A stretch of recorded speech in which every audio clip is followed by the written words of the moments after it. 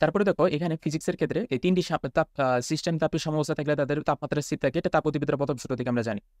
এখানে দেখো এই প্রশ্নটা যদি একটু মুখস্থ করে যেতে পারো তাহলে ভালো, বুঝছো? কারণ এটা যদি দিয়ে দেয় একদম মুখস্থ অ্যান্সার 774.85।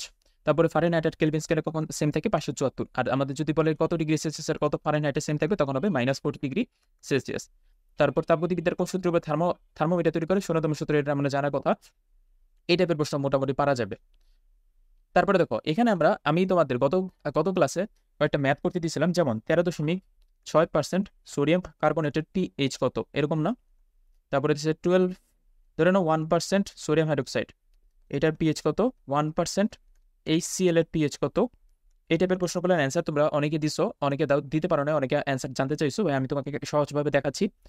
তোমাকে যদি বলে এটা হচ্ছে হাজারি স্যারের ফার্স্ট পেপার চ্যাপ্টার 4-এর বইয়ের এমসিকিউ, 13.6% যদি সোডিয়াম কার্বনেট বা সোডিয়াম হাইড্রোক্সাইড বলে তোমার অ্যান্সার হবে 13.3 অথবা 13.6, বা যত পার্সেন্টই বলুক তোমার এখানে সোডিয়াম মানে একটা ক্ষার থাকবে, ক্ষার থাকলে 13.3 অথবা 13.6 এরকম অ্যান্সার হয়। বইয়ের এমসিকিউটা একটু দেখবা আবার, তাহলে ক্লিয়ার হবে। আর যদি তোমার অ্যাসিড থাকে তখন পিএস বের হবে 0.56 অ্যান্সার। এটাও হাজারি স্যারের ফার্স্ট পেপার চ্যাপ্টার 4-এর প্রশ্ন, যদি 1% HCl এর পিএইচ চাই তাহলে হবে 0.56 অ্যান্সার।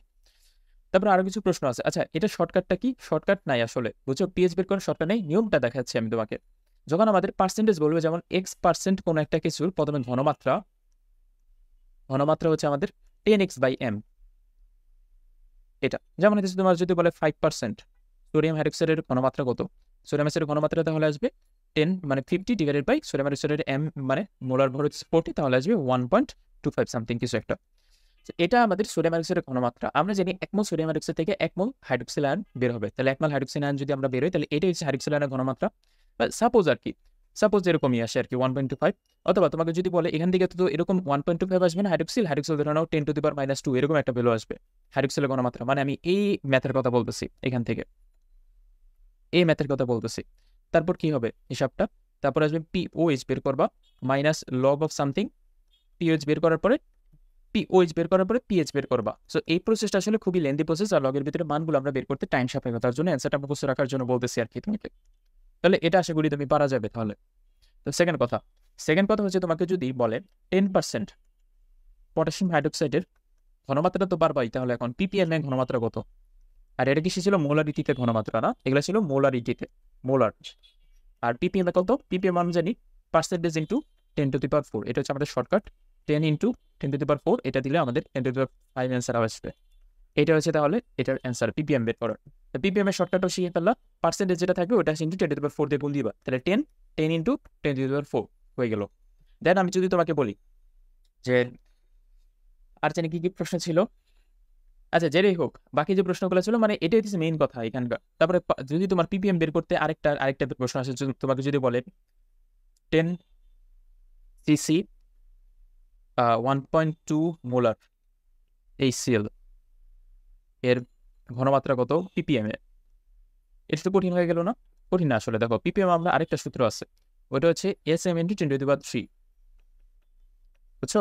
সো এখান থেকে এটা কেমনে বের করে, এস কত 1.2 দেওয়া না, তাহলে হয়ে গেল 1.2 ইন্টু এম, এম এর ভ্যালু কত এখানে 36.5 ইন্টু 10⁻3। সো এখানে তুমি যেটা খেয়াল করো, তুমি এই 1.2 আর 6 এই যে এটা কেমনে গুণ দিবা, এখানে হ্যান্ড ক্যালকুলেশনটা কেমনে হবে? হ্যান্ড ক্যালকুলেশনের প্রথম রুল, তুমি একটা যে কোনো কমপ্লেক্স জিনিসকে সিম্পল জিনিসে পরিণত করবা। 1.2 কে তুমি কমপ্লেক্স, এটা সিম্পলে 1ই ধরবা, আর 36.5 কে এটা যদি একটু কমাইছো এটা একটু বাড়াই দিবা, ধরো 40 ধরবা ইন্টু 10⁻3, তাহলে এখানে আসবে 4 ইন্টু 10⁻4। এটা একদম অ্যাকুরেট মান না, আমি এটা কেন বললাম? কারণ হচ্ছে এখানে 10⁻টা মিলানোর জন্য, এই যে এখানে 10⁻4টা মিলানোর জন্য অপশনে তোমার এরকম থাকবে সামথিং 10⁻2, 10⁻3, 10⁻4 এরকম অপশনে থাকবে। সো 10⁻4টার জন্য মিল দিতে পারো, তার জন্য এই কাহিনীটা আগে করে রাখবা, হ্যান্ড ক্যালকুলেশনটা রুল। তারপরে হ্যান্ড ক্যালকুলেশন আরো যদি তোমাকে যদি রুল বলি, যেমন তোমাকে আমি ম্যাথ দেখাই, ম্যাথ দিয়ে বলি,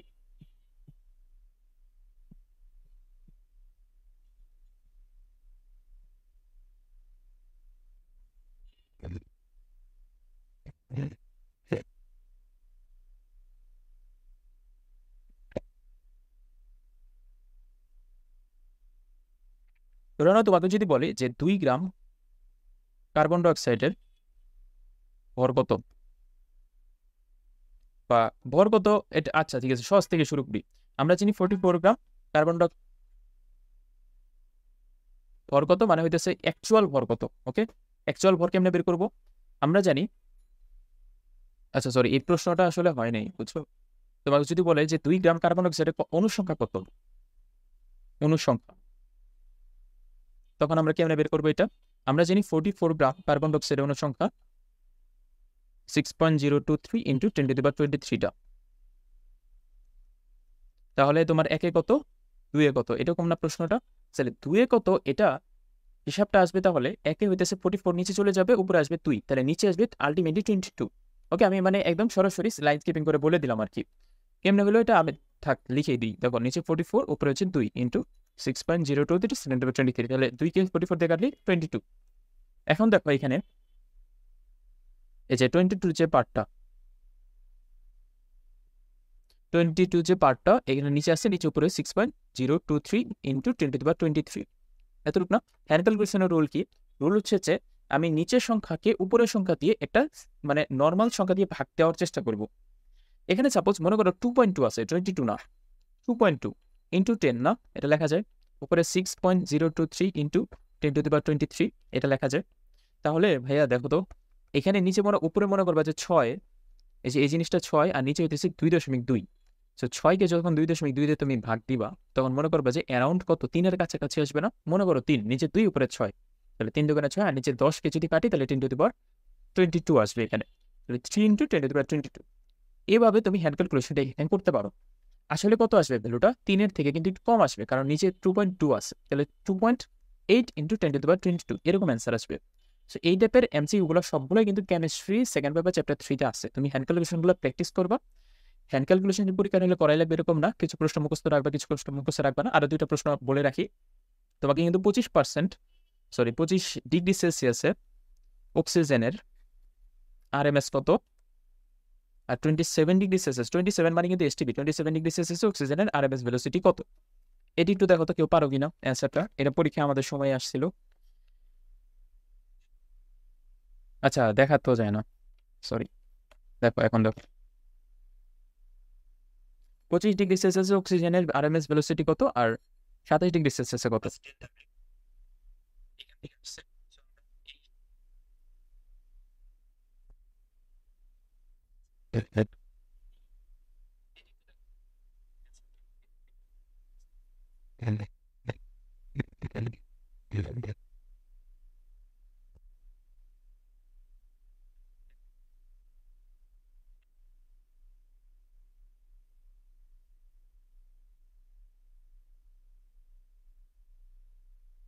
আচ্ছা ঠিক আছে, আমরা তাহলে শুরু করি। দেখো এখানে 25 ডিগ্রি সেলসিয়াস আরএমএস ভেলোসিটি, আচ্ছা মানে কি, এটা মানে হচ্ছে √3RT/n, মনে আসতে আছে সূত্রটা না, √3RT/n, এটা ছিল। এখানে আমরা যখন বসায় বসায় করবো এটা, এম এর ভ্যালু বসাবো কত, 32 ইন্টু 10⁻³ এটা বসাবো, কারণ কেজিতে নিতে হবে। আর এর ভ্যালু কত, 8.31 জুলে নিতে হবে, জুল পার মোল। আর টি এর ভ্যালু কত বসাবো, একবার 298 আর একবার 300 বসাবো। এখন ভাই কথা মেইন কথা 300, হ্যাঁ 298 আর 300 বসাবো, ঠিক আছে। এখন মেইন কথা হচ্ছে যে তুমি যখন এটা বসে কিন্তু করতে অনেক টাইম লাগবে, আর এটা কিন্তু পসিবল না। তাহলে তুমি সাথে 25 ডিগ্রি সেলসিয়াসে অক্সিজেনের আরএমএস ভেলোসিটি আসবে, সেটা মুখস্থ রাখবা, 461 বা 467 সামথিং। আর 27 ডিগ্রি সেলসিয়াস আসবে 483 সামথিং, এরকম, এত মিটার পার সেকেন্ড। তো এই টাইপের প্রশ্নগুলো আমি এমনি just তোমাকে বললাম, পরীক্ষায় যেটা আইসা বসতে তার জন্য বলা উচিত মনে হলো দেখে বললাম। আবার চলো ফিজিক্স চলে যাই। ফিজিক্সে তাপগতিবিদ্যার এই ম্যাক্সিমাম ম্যাথগুলো একটু করার চেষ্টা করতে হবে। বন্ধনের শক্তি নির্ভর করবে কোন রাশির উপরে, তাপমাত্রার উপর নির্ভর করবে বন্ধনের শক্তি। তারপর এখান থেকে আর কিছু ইম্পর্টেন্ট প্রশ্ন দাগাই দিচ্ছি। দেখো গাড়ি চলতে থাকলে টায়ারের ভিতরে কি হয়, সমায়তন প্রক্রিয়া হয়। তারপর এখানে একটা গরম চায়ের কাপে যদি ঠান্ডা চামচ ডুবায় তাহলে কি কি হবে, অন্তঃস্থ শক্তি বৃদ্ধি পাবে, এটা কিন্তু মেডিকেল এমসিকিউ। তারপর রুদ্রতাপীয় সংকোচনের সিস্টেমের কি হয়, তাপমাত্রা বৃদ্ধি পায়, রুদ্রতাপীয় সংকোচনের সিস্টেমের তাপমাত্রা বৃদ্ধি পায়, ঠিক আছে। কেমনে বৃদ্ধি পায় দেখো তো, রুদ্রতাপীয় সংকোচনে, এটা অনেকে বুঝো না। দেখো রুদ্রতাপীয় সংকোচনের ক্ষেত্রে আমরা একটা সূত্র জানি না, যে এই T⁵ গামা-1 ইকুয়াল টু কনস্ট্যান্ট। তাহলে এখানে গামার ভ্যালুটা কিন্তু আমরা জানি, গামার ভ্যালু ইজ গ্রেটার দেন 1, তাহলে টি প্রপোর্শনাল কিন্তু 1/v। তাহলে যদি রুদ্রতাপের সংকোচন হয় তাহলে টেম্পারেচার আমাদের বৃদ্ধি পাবে, তাহলে রুদ্রতাপের সংকোচনে টেম্পারেচার বৃদ্ধি পায়, এটাই বলছে জাস্ট। দেন যদি আমরা সামনে যাই, সামনে যদি দাও, এই যে এটা তো আমাদের দক্ষতার যে সূত্র, দক্ষতার সূত্র আশা করি সবাই পারো, এটা ইকুয়াল টু 1 মাইনাস T2/T1 বা V2/P1 যেটাই হোক। তারপর তাপগতিবিদ্যা থেকে এটা বেড়ে প্রশ্ন মোটামুটি আসে। দেখো তাপগতিবিদ্যায় কোন ভৌত রাশি স্থির থাকে? এন্ট্রপি স্থির থাকে। আমরা কিন্তু এন্ট্রপির সূত্রটা শিখতে হবে। আমরা জানি entropy del S equal to del কিউ/টি, এটা এন্ট্রপির সূত্র। এন্ট্রপির সূত্র অনুযায়ী এটা জিনিস যে খেয়াল করবা, এন্ট্রপির একক কি? এন্ট্রপির একক হতেছে জুল পার কেলভিন। এখানে এন্ট্রপিটা কিন্তু এন্ট্রপির পরিবর্তন তোমার কিন্তু চাইছে। এন্ট্রপির দ্রুততাপের পরিবর্তন কোন ভৌত রাশিতে এন্ট্রপি স্থির থাকে, বাট এন্ট্রপির পরিবর্তন তাহলে জিরো। এন্ট্রপি স্থির থাকে, এন্ট্রপির পরিবর্তন জিরো। এটা একটু খেয়াল করে পরীক্ষার অ্যান্সার দিবা, দেখে রাখো কোনটা চাইছে, এন্ট্রপি থাকে এন্ট্রপির পরিবর্তন। দ্রুততাপের প্রক্রিয়া কোনটা সত্য? টি is not equal to zero, Q is equal to zero. তাপমাত্রা কিন্তু স্থির হয় না। তাপগতিবিদ্যার দ্বিতীয় সূত্র কোনটা? এন্ট্রপি সূত্র। আমরা জানি তাপগতিবিদ্যার দ্বিতীয় সূত্র থেকে এন্ট্রপি জানি, এন্ট্রপি পাই দ্বিতীয় সূত্র থেকে। সো এটা কিন্তু পারতে হবে। তারপরে প্রত্যাবর্তী প্রক্রিয়া কি? প্রত্যাবর্তী প্রক্রিয়া একটা তাপগতিক প্রক্রিয়া। এটা কিন্তু মেডিকেলে এমনি দিলে কিন্তু পারার মতো না।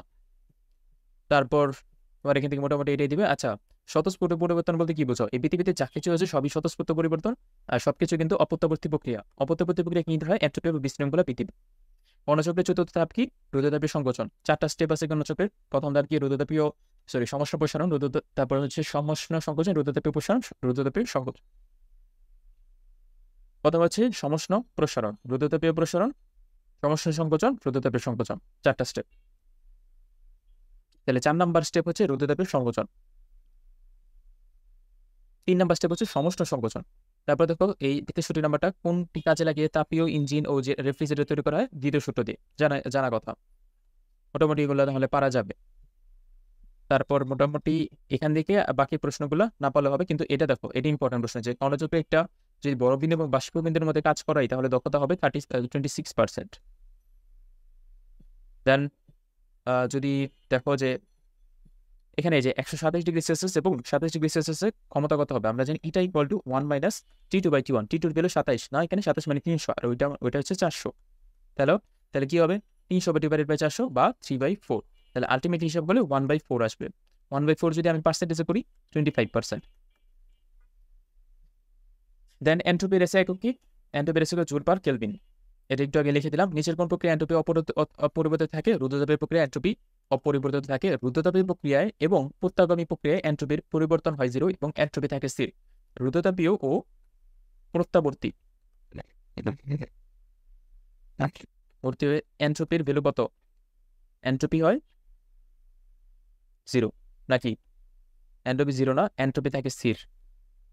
এন্ট্রপি যদি স্থির থাকে তাহলে 5 মিনিট আগের এন্ট্রপি S1 5 মিনিট পরে এন্ট্রপি S2 সমান হয়ে যায়, তাহলে টোটাল এন্ট্রপির পরিবর্তন হয় জিরো। তাহলে এন্ট্রপি কি? এন্ট্রপি হচ্ছে তাপীয় মৃত্যুর সম্ভাবনা পরিমাণ বা বিশৃঙ্খলা। এন্ট্রপি বেশি হয় কোথায়? গ্যাসে। গ্যাসে বেশি হয় নাকি প্লাজমাতে বেশি হয় বলো তো? প্লাজমাতে বেশি হয়। তাহলে এখানে যদি প্লাজমা তোমার অপশনেই নেই, সো এখানে গ্যাস হবে। তাহলে প্লাজমা সব থেকে বেশি এন্ট্রপি। কারণ কি? আমরা জানি এন্ট্রপি হচ্ছে বিশৃঙ্খলার পরিমাপ।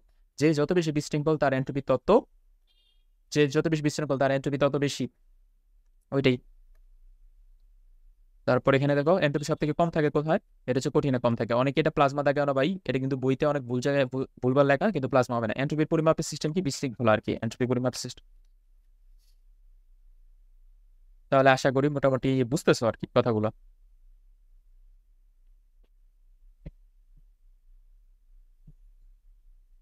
এটা দেখো কোথায় রুদ্রতাপীয় রেখাটা সব থেকে বেশি খাড়া হবে? এই টাইপের প্রশ্নগুলো কিন্তু ইজি। রুদ্রতাপীয় প্রক্রিয়ায় রেখাটা খাড়া হবে যেটাতে একপারমাণবিক গ্যাস, কারণ একপারমাণবিক গ্যাসের আমাদের গামার ভ্যালু হচ্ছে 1.67, আর দ্বিপারমাণবিক গ্যাসের গামার ভ্যালু হচ্ছে 1.4, ত্রিপারমাণবিক গ্যাসের 1.33।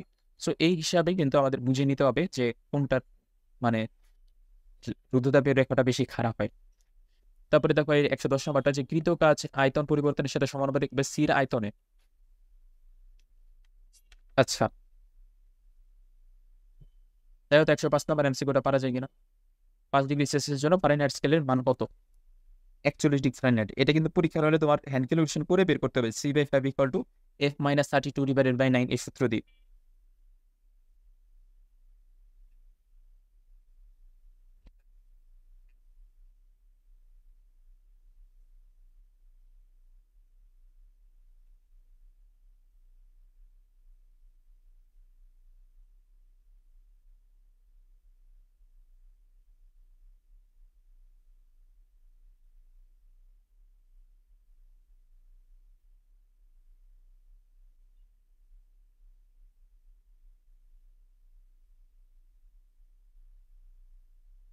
আচ্ছা ঠিক আছে, আমরা তাহলে সামনে আগে এখানে দেখো যে যে টাইপের প্রশ্নগুলো আসে মেনলি তাপগতিবিদ্যা চ্যাপ্টারে, তাপগতিবিদ্যা পার্টের মধ্যে ওই টাইপের প্রশ্নগুলো আমরা মানে খুব সম্ভবত মানে ফিজিক্সের সেকেন্ড পেপার চ্যাপ্টারের যেগুলো আছে ওই চ্যাপ্টারগুলাই মানে প্রায় জিস্ট জিনিসগুলো যদি শিখে যায় না, তাহলে মেডিকেল অ্যাডমিশন টেস্ট তুমি অ্যান্সার করার মধ্যে ক্যাপাবিলিটি রাখবা। জিস্ট জিনিসগুলো জাস্ট পড়ে যাইতে হবে।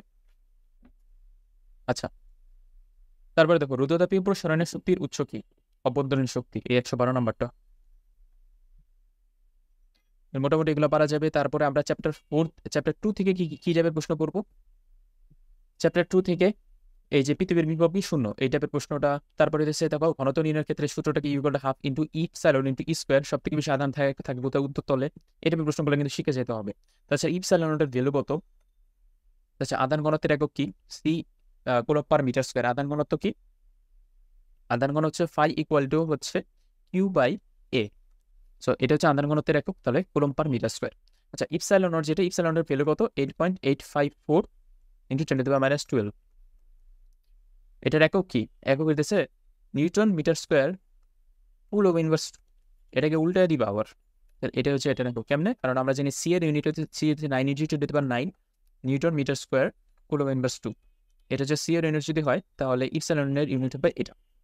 তারপরে নিচের কোনটি তড়িৎ ক্ষেত্রের মান নির্ণয় করা যায় কি দ্বারা? এর একটা 3 দাও, যেটা কুলম্বের সূত্র দ্বারা এবং গাউসের সূত্র দ্বারা। আপেক্ষিক বিধানযোগ্যতা সব থেকে বেশি হবে কোথায়? সব থেকে বেশি হয় হইতেছে অব্রের। এই টাইপের প্রশ্ন মেডিকেলে দিবি, বুঝছো? তারপরে দেখো বর্তনী তুল্য রোধ, এটা তো কিছু না ধরু।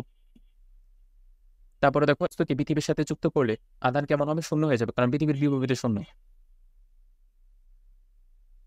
তাই না, আমরা যদি নিচে যাই দেখো এখানে আর কোনো প্রশ্ন, ম্যাক্সিমাম ক্ষেত্রে প্রশ্ন খুব ইম্পর্টেন্ট কিছু নাই। পরবৈদ্যুতিক ধ্রুবকের একক কি?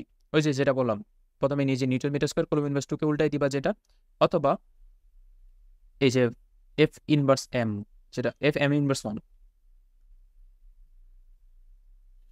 আচ্ছা ইলেকট্রোভোল্ট যেটা 1 ইলেকট্রোভোল্ট হচ্ছে 1.6 ইন্টু 10⁻19 জুল, এটা শিখতে হবে। তারপরে বিভব পার্থক্য স্থির থাকলে একটি চার্জের ধারকের তার চার্জের সমানুপাতিক। দ্বিমেরু যদি কোনো কথা পাও না পরীক্ষার হলে, দ্বিমেরু কথা পাইলে আর ইনভার্স 3 জায়গায় দিয়ে এসে পড়বা। আধান এবং বিভবের গুণফল এটা তো জানোই, জুল, কারণ আমরা জানি কি ইকুয়াল টু আইটি,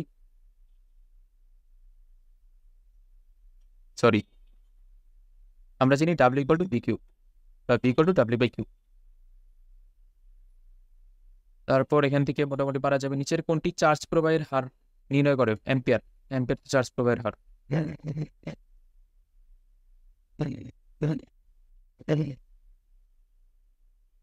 দেখো এই ম্যাথটা কিন্তু মেডিকেলে এবার আসার মতো ম্যাথ, 49-59 নাম্বারটা। এমনি আসার মতো ম্যাথ। দেখো 4 মাইক্রো ফ্যারাডে বিশিষ্ট একটি ধারকে 9 ভোল্টের ব্যাটারি দিয়ে আমি যদি আহিত করি, তাহলে এটা কি পরিমাণ শক্তি সঞ্চিত হবে? আমরা জানি শক্তি সঞ্চিত you equal to half into কিউবি। তাহলে এখানে যদি বসাই দাও, এখানে কিন্তু কিউ বসবে না, half into C V square আসবে, বুঝছো? সি ভি স্কোয়ার, তাহলে হাফ ইন্টু সি, সি এর ভ্যালু হচ্ছে 4 micro Faraday into 10⁻⁻6 V square, যেটা ভি এর ভ্যালু হচ্ছে 9 স্কোয়ার।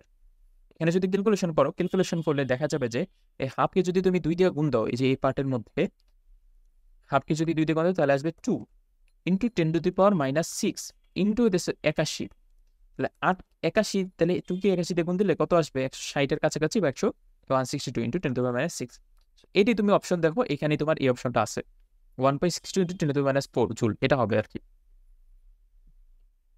তারপরে গাউস, এই মেকের চার্জ নির্ণয় করা যায় কোন সূত্র দ্বারা? গাউসের সূত্র দ্বারা। এটা ব্যায়ামসে গত পারা যাবে আশা করি। তারপর একটা আয়ত ধারকে শক্তি সঞ্চিত থাকে প্লেট 2 এর মধ্যবর্তী তড়িৎ ক্ষেত্রে। এগুলা পড়ে যাইতে হবে, মুখস্থ রাইখা যাইতে হবে পরীক্ষায়।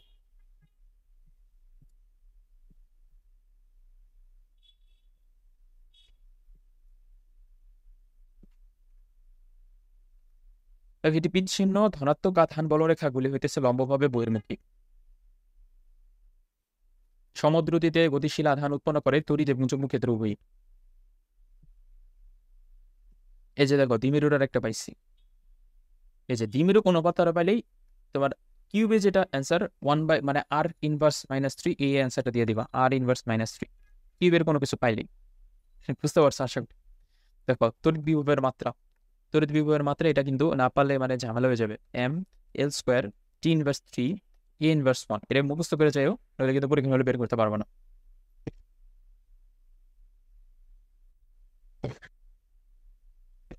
ঠিক আছে, তারপরে হচ্ছে চ্যাপ্টার 3 থেকে আমরা কি পড়বো, চ্যাপ্টার থেকে বেসিক কথাবার্তা, যেমন তড়িৎচালক শক্তির তড়িৎচালক বলের একক কি ভোল্ট, তারপরে তড়িৎচালক বল মানে মাপা হয় কি দিয়ে, পটেনশিওমিটার দিয়ে, পটেনশিওমিটার, ভোল্ট মিটার, তারপরে হচ্ছে তোমার মিটার বিস, এগুলো একটু দেখতে হবে। 5 বিওটি কত ইউনিট, কত কিলোওয়াট আওয়ার, আমরা জানি 1 বিওটি 1 কিলোওয়াট আওয়ার, তাহলে 1 কিলোওয়াট আওয়ার হতেছে আমাদের 3.6 ইন্টু 10⁶ জুল, ঠিক আছে। আচ্ছা, তারপরে কিলোওয়াট ঘন্টা কত জুল, এই যে এটাই 3.6 ইন্টু 10⁶ জুল।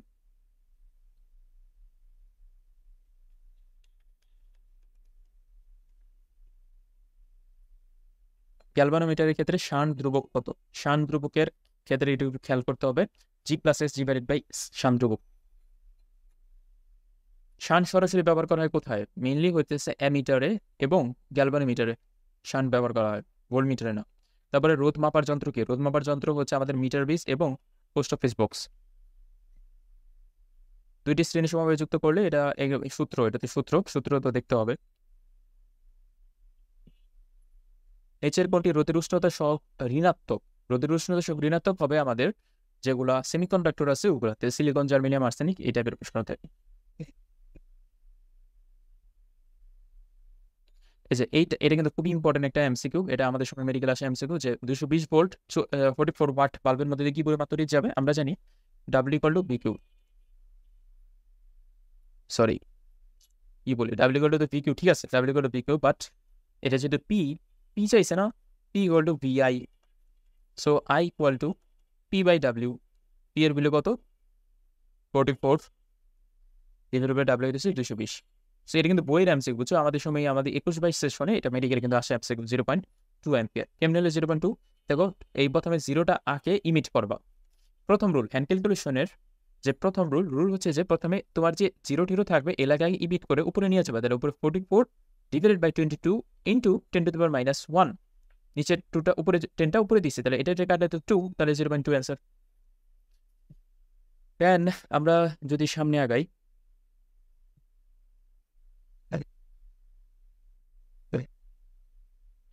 মিটার বিজনেসের কিসের উপর ভিত্তি করে চালাবো, হুইস্টন ব্রিজের নীতির উপর ভিত্তি করে।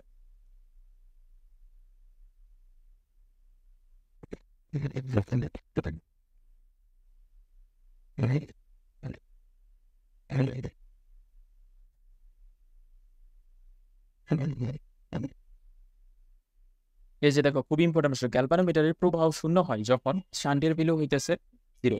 কারণ ভাই শান্টের যে রোধটা, শান্টের রোধ দেখো এটা হচ্ছে আমাদের গ্যালভানোমিটার, এখানে হইতেছে শান্ট। সাপোজ একটা তড়িৎ যখন যাবে এই এদিকে, দুই রাস্তা দিয়ে যাবে না, এটা এখানে যদি রোধটা হয়ে যায় 0, তাহলে পুরা তড়িৎ এদিক দিয়েই তো পাস হবে, যেখানে রোধ কম সেখানে তো আমরা তড়িৎ পাস করি, এটা আমরা সবাই জানি। তো ওই হিসাব অনুযায়ী যদি শান্টের এর ভ্যালু 0 হয়, তাহলে গ্যালভানোমিটারে ম্যাক্সিমাম পরিমাণ কারেন্ট যাবে, এই জিনিসটা কিন্তু বুঝে রাখতে হবে। দেন এটা দেখো, কোনো পরিবাহের মধ্যে প্রবাহ মাত্রা যদি 3 গুণ করা হয়, তাহলে তাপের পরিমাণ কত গুণ হবে, 9 গুণ হবে। এটা কমন এমসিকিউ, কারণ আমরা জানি যে সূত্রগুলো কি ছিল, W equal to I²RT। Okay, so প্রবাহ মাত্রা 3 গুণ করলে তাপের পরিমাণ হবে, ওই যে স্কোয়ার করে দিলে 9 গুণ। আচ্ছা, এখানে দুইটা প্রশ্ন আছে, যে একটা যদি তারকে যদি তুমি 2 গুণ করো, তাহলে রোধের ভ্যালু কয় গুণ হবে, রোধ হবে 2 গুণ। বাট একটা লম্বা তারকে টেনে 2 গুণ লম্বা করছো, তখন তারের ভ্যালু হবে n² into R0, that's mean 2 গুণ করলে 4 গুণ হবে আর কি। তারপরে সেকেন্ড কথা, তোমাকে যদি বলে একটা তারকে টেনে 2 গুণ করতেছি, আমি তারের আপেক্ষিক রোধ কয় গুণ হবে, তারের আপেক্ষিক রোধ হবে 0, সরি অপরিবর্তিত স্থির থাকবে, কারণ তারের আপেক্ষিক রোধ কোনোদিনও রোধের উপর নির্ভর করবে না, আপেক্ষিক রোধ নির্ভর করবে কয়েকটা বিষয়ের উপরে। যেমন তোমার আমরা জানি R equal to rho L/A, এখানে রো হচ্ছে আপেক্ষিক রোধ ওহম মিটার, তাই না, আর রোধ হচ্ছে ওহম। আপেক্ষিক রোধ নির্ভর করবে রোধ নির্ভর করবে 4টা বিষয়ের উপরে, length, area, temperature and ইলমেন্ট, LAT। আর আপেক্ষিক রোধ নির্ভর করবে 2টা বিষয়ের উপরে, টেম্পারেচার আর ইলমেন্ট, এই 2টা বিষয়ের উপরে। সো এই 2টা কথা একটু মাথায় রাখতে হবে, এটা হচ্ছে রোধ নির্ভর করবে, এটা হচ্ছে আপেক্ষিক রোধ রো নির্ভর করবে। সো 2টা বিষয়ে মাথায় রাখতে পারলে কিন্তু এটা অনেক। লেন্থ, এরিয়া, যে তাপমাত্রা, আর হচ্ছে উপাদানের উপরে, তাহলে কোনো কিছু তাপমাত্রা বাড়ালে আপেক্ষিক গ্রোথ বাড়ে বা নাকি কমে, এটাই কিন্তু দেখা রাখবে যে তোমার পরিবাহীতে যদি তাপমাত্রা বৃদ্ধি করো তাহলে আপেক্ষিক গ্রোথ বাড়বে কি কমবে, বা অর্ধপরিবাহীতে তাপমাত্রা বৃদ্ধি করলে বাড়বে কি কমবে। এটাতে ফিজিক্সের সেকেন্ড পেপার চ্যাপ্টার 10 কিন্তু আছে, এটা সেমিকন্ডাক্টর চ্যাপ্টারে। আচ্ছা ঠিক আছে, আমরা তাহলে সামনে আগে।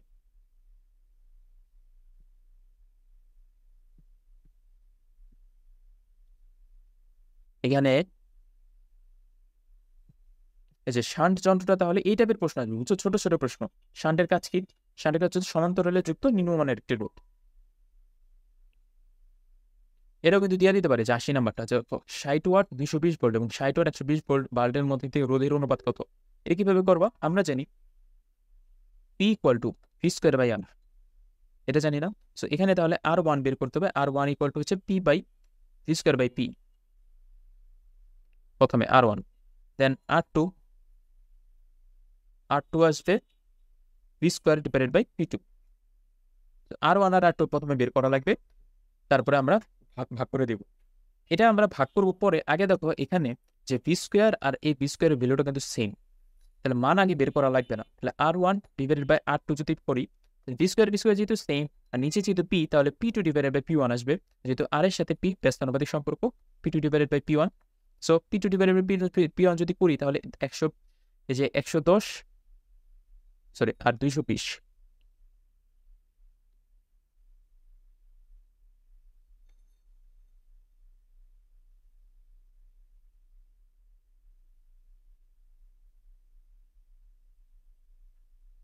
সরি, এখানে যেহেতু তোমার ভি স্কোয়ার, আচ্ছা এখানে যেহেতু পি সেম, তাহলে আমরা আর প্রপোর্শনাল হচ্ছে ভি স্কোয়ার, পি সেম হলে আর প্রপোর্শনাল টু ভি স্কোয়ার, তাহলে ভি স্কোয়ার তাহলে V one square divided by V two square, এটা করতে হবে। সরি একটু মিস্টেক হয়ে গেছে, V one square divided by V two square. তাহলে ভাই এই জিনিসটা কিন্তু মাথায় রাখলে হয়ে যাবে। ভি ওয়ান যে স্কোয়ারটা, ভি ওয়ান স্কোয়ারের ভ্যালু কত আসবে? চাও V one divided by V two, V one divided by V two, এই ভ্যালুটা হইতেছে 2, তাহলে স্কোয়ার করে দিলে তাহলে 4, তাহলে 4:1। এটা কিন্তু মেডিকেল আসলে কিন্তু পরীক্ষার হলে এটা করে করতে হবে, তোমার ওই মুহূর্তে মাথায় আনতে হবে। এই যে দেখো পুরো পরিবাহীর যদি পরিবাহী দ্বিগুণ করি নির্দিষ্ট পরিবাহী, তাহলে তোমার তার রোধ কয়গুণ হবে? দ্বিগুণ হবে।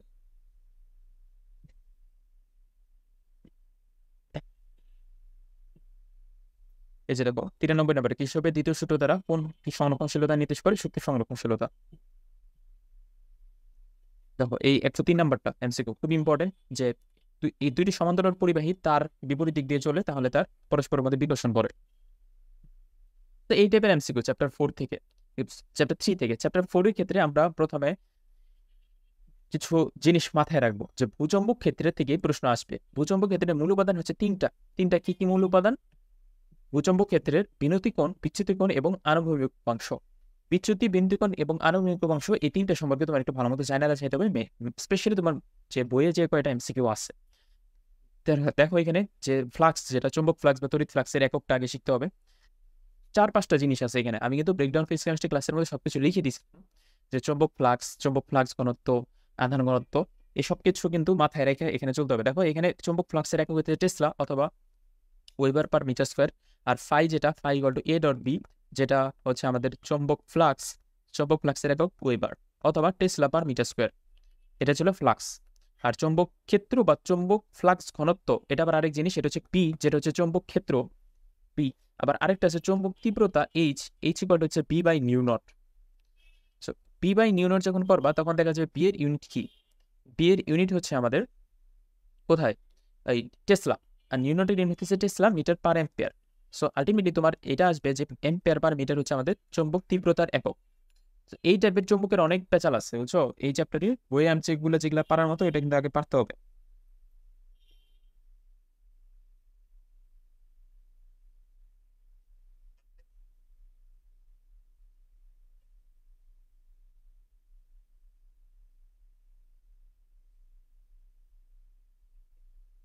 আচ্ছা তারপর আমরা সামনে যাই। অরূপ বলছে যে ভাই কয়টা এমসিকিউ সলভ করাবেন। এমসিকিউ যতগুলো মনে হয় যে ইম্পর্টেন্ট ততগুলো সলভ করা। আমরা যেহেতু ব্রেকডাউন ফিজিক্স কেমিস্ট্রি ক্লাসে মোটামুটি অলমোস্ট সব টাইপের এমসিকিউ সলভ করানোর চেষ্টা করছি আজকে, মানে জাস্ট দেখাবো যে এই টাইপের এমসিকিউ গুলো পরীক্ষায় আসে।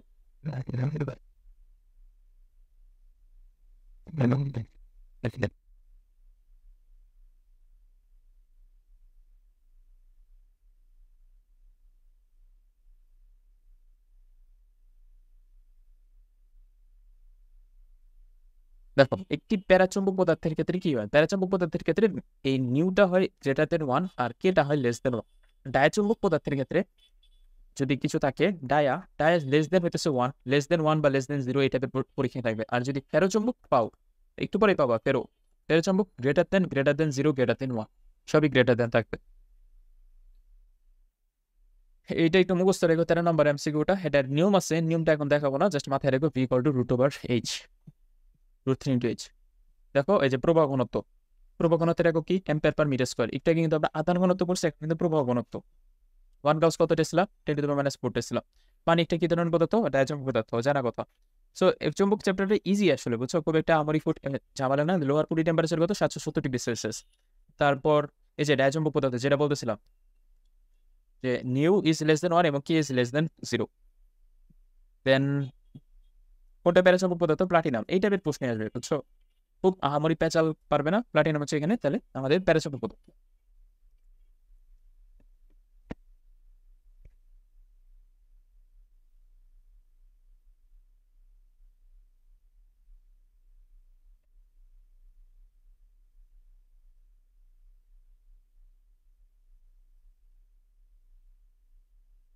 তারপরে যদি সামনে আমরা যাই, দেখো ওটা ফেরোচুম্বক পদার্থ, এই টাইপের এমসিকিউ। লোহা হচ্ছে ফেরোচুম্বক পদার্থ। তারপরে সাই চুম্বক নির্মাণের ক্ষেত্রে যে সকল কিছু উচ্চ এবং উচ্চ, সাই চুম্বক কথাটা পাইলে উচ্চ উচ্চ উচ্চ দাগায় দিবা, বুঝছো, মানে এইটা হইতেছে প্রায় ম্যাক্সিমাম 19 এমসিকিউ একটা পাইলেই তুমি ওটা মানে ধুমধাম ওইভাবে দাগায় দিবা, এখানে কোনো একটা ঝামেলা নাই। মোটামুটি পারা যাবে এগুলা। দেখো চুম্বক ক্ষেত্রে প্রাবল্যের একক কি, চুম্বক ক্ষেত্রে প্রাবল্য মানে হইতেছে বি, বি হইতেছে টেসলা। ওকে, তারপরে দেখো হল হল বিভবের জন্য তড়িৎ ক্ষেত্রের প্রাবল্যের মান কত, এটা হচ্ছে equal to VHV divided by D, V equal to ED.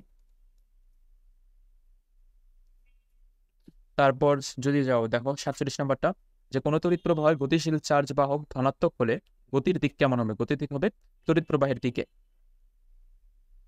ওকে, তবে যে ফেরোচুম্বকের কথা বলতেছিলাম, যে ফেরোচুম্বকের ক্ষেত্রে নিউ ইজ গ্রেটার দেন 1 এবং কে ইজ গ্রেটার দেন 1। তারপর এর একটু দেখবো, এটা তো সংজ্ঞা মোটামুটি পারা যাবে। এই যে ঢাকার বিচ্যুতি কোণ কত, ভাই এই টাইপের প্রশ্ন কিন্তু আসবে। ঢাকার বিচ্যুতি কোণ হচ্ছে ½ ডিগ্রি ইস্ট, এবং ঢাকার বিনতি কোণ কত, যদি পারো কেউ কমেন্টে জানাতো ঢাকার বিনতি কোণ কত। এই বইতেই আছে, যদি একটু পরে পাওয়া যাবে। এই কোবাল্টিক টেম্পারেচার হতেছে 1100°C টেম্পারেচার, কোবাল্টিক। তারপরে ফেরোচুম্বক পদার্থের বেলায় কোনটা সঠিক, মেডিকেল কিন্তু আসে এমসিকিউ যে এটার কোনো পরিবিন্দু নেই ফেরোচুম্বক পদার্থের ক্ষেত্রে। নরম লোহা ইউজ করবো, তড়িৎ চুম্বক ইউজ করবো, নরম লোহা। দেন তুমি যদি কোন চুম্বকটি দ্বারা সামান্য পরিমাণে বিকশিত হয়, এটা হচ্ছে বিসমিথ। বিসমিথ দিয়ে সামান্য পরিমাণে বিকশিত হয়, কারণ বিসমিথ হচ্ছে একটা প্রায় ডায়াচুম্বক পদার্থ। বিসমিথ হচ্ছে এখানে ডায়াচুম্বক। নিকেল হচ্ছে ফেরোচুম্বক, ফেনিকো আমরা জানি, ফেনিকো এটা হচ্ছে ফেরোচুম্বক পদার্থ, আয়রন, নিকেল আর কোবাল্ট। আর বিসমিথ হচ্ছে ডায়া। দেন এখানে আর কি আছে,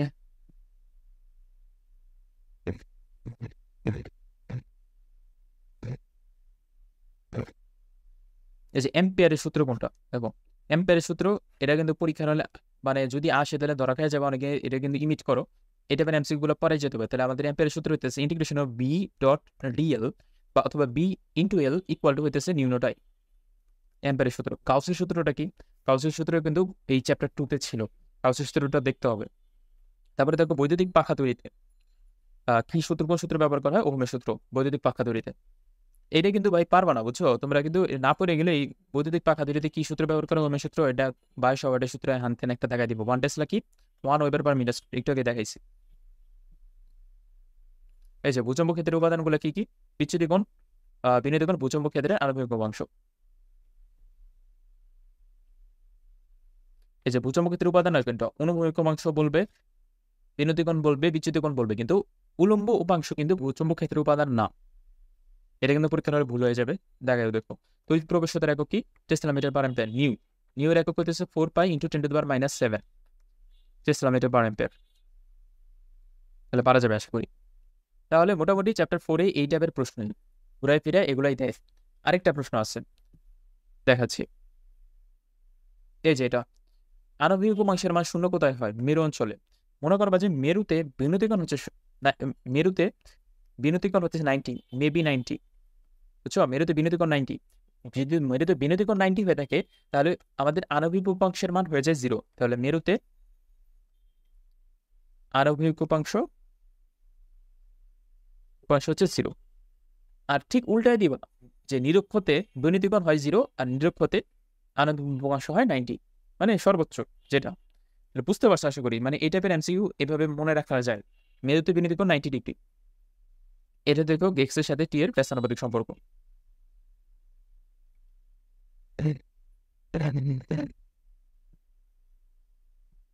এটা দেখো তো পারা যায় কিনা। 112 নম্বরটা, বাল্বের প্রবাহমাত্রা যদি 4% কমায় তাহলে ক্ষমতা কত পার্সেন্ট হ্রাস পাবে? 8%। এখানে দেখো এটা মজার বিষয়, পরীক্ষার হলে যদি তোমার কোনো এই যে উলম্ব এবং আণবিক উপাংশ সামথিং কিছু এটা রুট টু গুণ বলে না, তাহলে আমাদের অ্যান্সার হবে রুট টু গুণ যদি বলে তাহলে হবে 45 ডিগ্রি। বাট একটু আগে যেটা আরেকটা প্রশ্ন ছিল এখানে, এভাবে মনে রাখবে, যদি রুট 3 গুণ বলে তাহলে হবে 30 ডিগ্রি। এই দুইটা প্রশ্ন মুখস্থ করে যাবে, বাড়াই দিবে না, এই দুইটা দিলে এখান থেকেই দিবে। এই যে 110 নাম্বারটা, যদি রুট 3 গুণ বলে 30 ডিগ্রি, আর যদি তোমার ম্যাথ করে দেখানোর সময় নেই, ম্যাথ করে দেখানোর দরকারও নাই, রুট টু গুণ বলে এখানে 45 ডিগ্রি, এভাবে দাগাবা পরীক্ষায় আসলে। এই যে দেখো এই মেরুতে বিনতি কোণ কত? 90 ডিগ্রি, এটি একটু আগে বললাম। এই যে পৃথিবীর বিনতি কোণ শূন্য কোথায়? মেরুতে যেহেতু বিনতি কোণ 90 ডিগ্রি, তাহলে উল্টাটা হবে যে নিরক্ষরেখায়, যেটা বললাম নিরক্ষরেখায় তাহলে শূন্য হয় বিনতি কোণ। তারপরে ভূচম্ব ক্ষেত্রের উলম্ব উপাংশ শূন্য কোথায়? নিরক্ষরেখায়। দেখো উলম্ব উপাংশ শূন্য আবার হইতেছে চৌম্বক নিরক্ষরেখায়, আর আনুভূমিক উপাংশ হয় সর্বোচ্চ, কিন্তু উলম্ব উপাংশ আবার চৌম্বক নিরক্ষরেখায় হয় 0। এই যে দেখো এই যে রুট টু পাইছো, দেখছো রুট টু পাইলে 45 ডিগ্রি, যেটা বললাম তোমাকে। সো চ্যাপ্টার 4 থেকে দেখছো মানে ট্রিক্স দিয়ে কিন্তু মনে রাখা যায়, চ্যাপ্টার 4-এ যা যা এমসিকিউ আছে মোটামুটি এই টাইপের এমসিকিউ গুলো চ্যাপ্টার 4 থেকে তাহলে পারার মতো হয়ে যাবে আশা করা যায়। সো তুমি মানে ট্রাই করবা যে যে টাইপের প্রশ্ন আসুক না কেন, মোটামুটি বইয়ের এমসিকিউ গুলো যেন ভুল না হয়। বইয়ের এমসিকিউ ভুল হলে কিন্তু সর্বনাশ হয়ে যাবে। বাকি যদি অন্য কোনো প্রশ্ন দেয় তখন দেখবে যে তোমার জন্য যেরকম কঠিন অন্য পোলাবানদের জন্য কঠিন। সো ওইটাই খেয়াল করে পরীক্ষাটা অ্যান্সার করবা। ফিজিক্সের যে কোনো প্রশ্ন যেন ভুল না হয়। ফিজিক্সের সবগুলাই 20-এর মধ্যে 20 পাওয়ার চেষ্টা করতে হবে। আমরা ফিজিক্সের চ্যাপ্টার 1, 2, 3, 4 এই পর্যন্তই আজকে রাখবো। নেক্সট ক্লাসে ফাইনাল রিভিশন ক্লাস 2-তে 5 থেকে শুরু করে বাকিগুলো দেখানোর চেষ্টা করবো। আর কোনো ধরনের কোনো প্রবলেম পাইলে আমাকে নিচে কমেন্টে জানাতে পারো, রিপ্লাই দেওয়ার চেষ্টা করবো। সো আজকে এই পর্যন্তই, ধন্যবাদ।